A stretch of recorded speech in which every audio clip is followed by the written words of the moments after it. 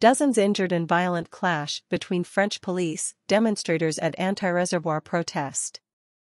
More than 24 people were reportedly injured on Saturday as police clashed with environmental activists protesting a giant agricultural irrigation reservoir being built in rural western France. Thousands of protesters gathered in the district of Sainte-Soline to demonstrate against the construction of mega-basins used for agricultural irrigation. Video footage from the demonstration showed protesters advancing toward a construction area in clouds of tear gas, as police vehicles burned and people hurled projectiles.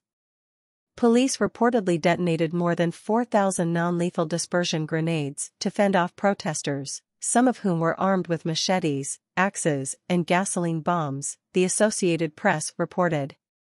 France's Interior Minister, Gérald Darmanin, reported more than 30 people injured in the violent protest, including a police officer and a protester who were both critically injured and transported by helicopter for hospital treatment, the AP reported.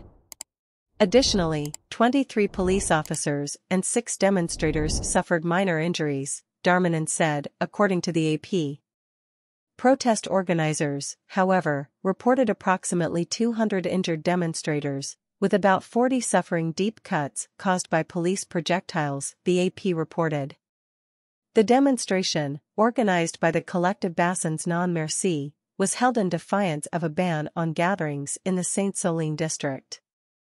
Darmanin said the government had deployed more than 3,000 police for the demonstration, Reuters reported.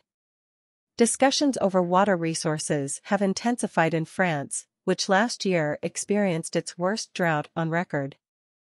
Opponents of the giant artificial reservoir project argue that it is unsustainable and does not support the local community, while supporters say it's a way to use water efficiently when needed, especially during times of drought.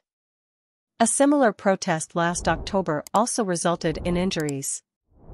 Saturday's protest comes after weeks of at times violent demonstrations in France against divisive pension reforms that were adopted without a final parliamentary vote.